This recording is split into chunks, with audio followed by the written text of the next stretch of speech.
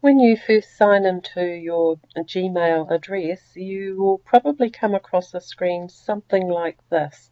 Mine will be a little different to yours, but you will probably have an app called the Store, Gmail, YouTube, maybe Google Search, Google Drive, and possibly the calendar. So that is how it will look. What I'm going to try to tell you today is how to organize your Google Drive, which is where you'll store all your documents and the documents belonging to the students. As they use them, they need to file them into folders. And I'm going to show you how to do that. I'm going to go to a clean page which shows you a little bit more about what I think you'll see when you click in that spot there. The only difference is that I'm not going to be signing in using my own personal Google, so I'm going to sign in using the Taumarunui Google, and you can see up there I've got lee@taumarunui.school.nz, so that's my sign-in page. And I know I'm on the right page for Google Apps because I've got all of these things up here on this black bar. Now that's your go-to bar for just about everything that Google Apps can do for you. So for a start, I actually need to make sure that I have Google Drive up and running. I can't see it there immediately, so I'm going to go back. There it is, I missed it. Okay, so Drive is the thing that we're after.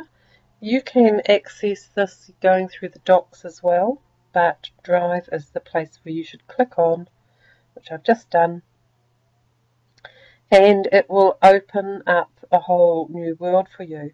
The biggest thing here is this Create button. So from now on, anytime you want to write things up or do presentations or whatever, you can use Google Drive instead.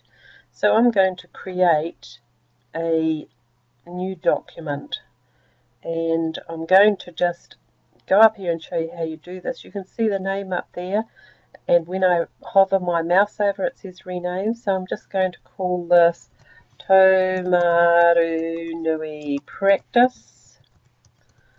And you can do the same if you like. Make your own one.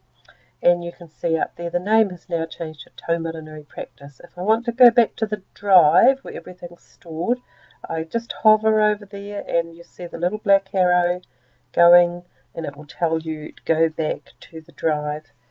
In your drive, you can now see Taumarunui Practice, which is the document that I just created. And so if I click in there, I could write, this document is about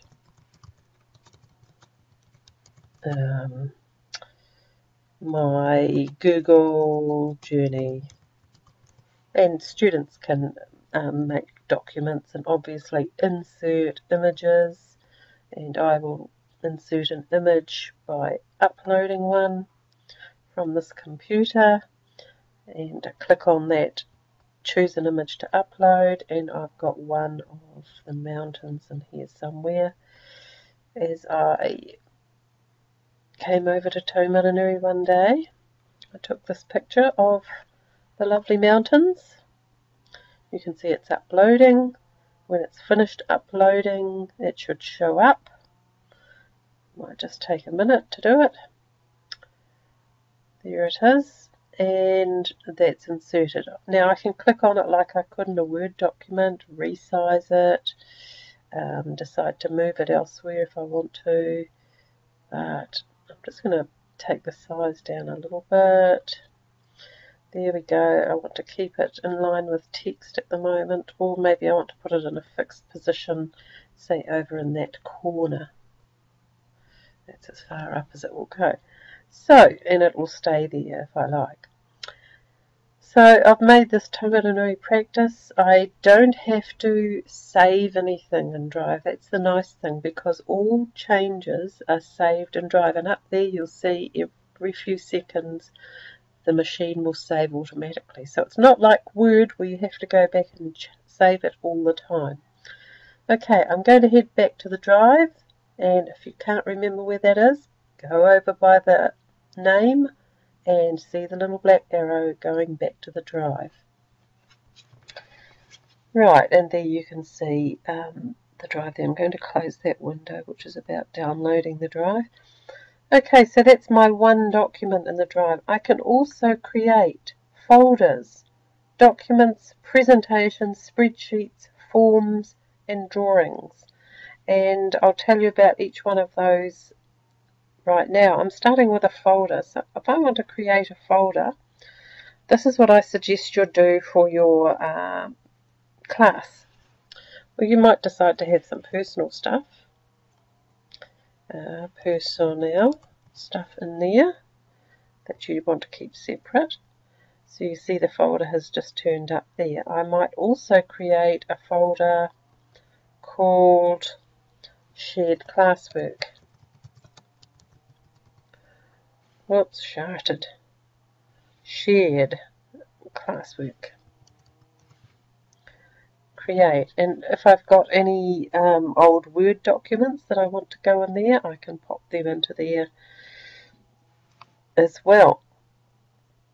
Right, so this Taumarunui practice, I'm not sure that I'm going to put that in any folder at the moment, but I might create another folder. In fact, what I'm recommending is, until you get the Harper dashboard, which will help you manage your files a lot better, that you actually make a folder for every student. So in your drive, you're going to head one up called Johnny B. Create that folder. And there it is. Now, how does Johnny B get to it? At the moment, it's just for you because you created it. But if you want Johnny to be able to put stuff in it, then you need to share it. So right click on there and share and email Johnny.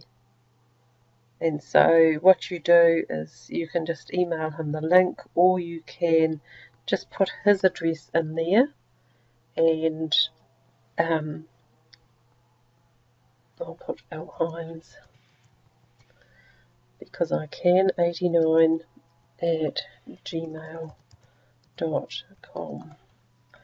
and save and share it. And yes, I'm sharing it with someone who's not in that organisation, so I've done that now. So what you might like to do as well is with that shared classwork one, you might want to share that with all of your class. So right click, share, right click, share, and add all the addresses of all of the students in your class, all the email addresses in that box, just one after another, and you can add them all at once, one after another, and just save and share. At the moment,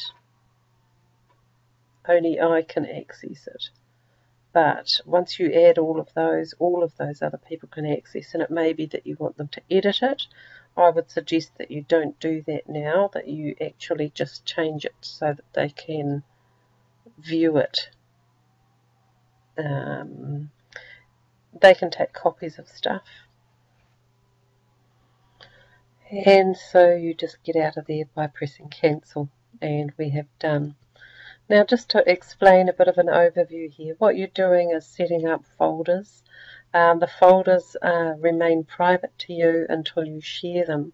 The same with every document. Now if we have a document here, you remember we made this one earlier. When I want to share it with someone else, I can hover over that blue share button. It says private only to me at the moment. So if I click on that, I can actually change that, and it may be that I want to share with someone else. I could decide just to share the link, and so I could email out to who I wish to and share it, and then it would be done. Or I could add their email address in that bar there. Once you've shared it, you can actually decide as well whether you want them to be able to edit it, I need to show you that, so I'll just add my name in there again. I have to decide, do I want them to edit it, or do I want them just to write comments on it, or I just want to view it? And I think in this instance I'll just make it so that they can view it and save and share it. Now what that means is that someone will be able to come in here, that one person who I sent the email to, and have a look at that and say, oh, that's a nice start. I can't add comments, but I can view it. If you are given the addition of adding comments, you can actually make a comment alongside. Like I might say, is this the best picture to use? Is this the best picture to use? And someone else could come in and say, well, no, I'll look at that and say, yes, it actually is, so I'm going to resolve that problem, and it will go away. So you can decide what comments you want to keep and what not. So with Google, it's all about collaboration. You can work on one document together and not have multiple versions hanging around. Going back to the drive again, back to that little back arrow. In your drive, when you're asked to create, as I said before, you've also got the option of making a presentation, which is kind of like PowerPoint, or a spreadsheet, like Excel is a spreadsheet, or a form. Form is very good for making surveys, and I'll show you that another time, or even making drawings. I want to go back up here and just show you that when you make things, they're shared in your drive, they are saved in your drive.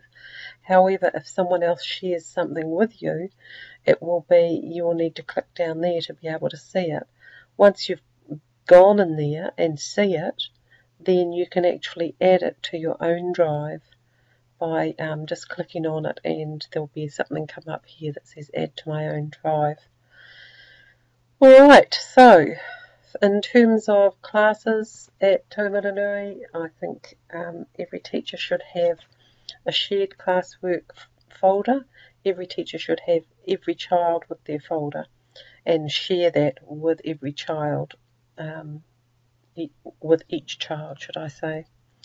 That's a good start. I think that will probably do for about now.